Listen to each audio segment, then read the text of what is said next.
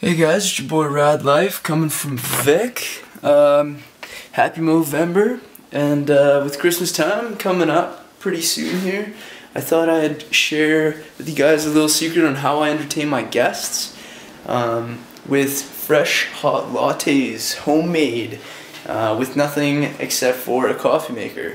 So I do this because I'm too cheap to take people to Starbucks, and I'm a student and I live the freaking rad life.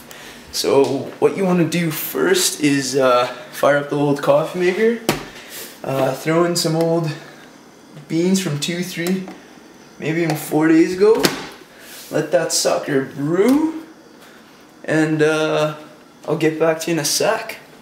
Yo guys, it's your boy radLIFE. Coffee maker just finished, finito on the brewing process. So I'll start up on the phase 2 of our latte making adventure here, radLIFE style. So what you want to do is crack open the dishwasher, fish out a few dirty old cups, slop that next to your coffee maker, whip open the fridge, grab some grade A Islanders 1% partly skimmed milk.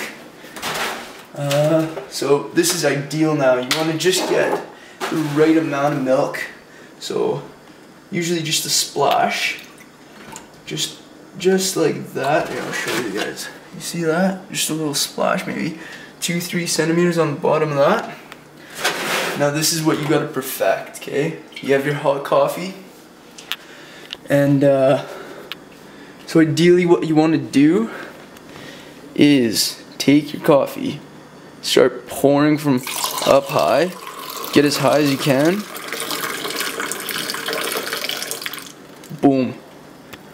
Freaking latte, man. radLIFE style.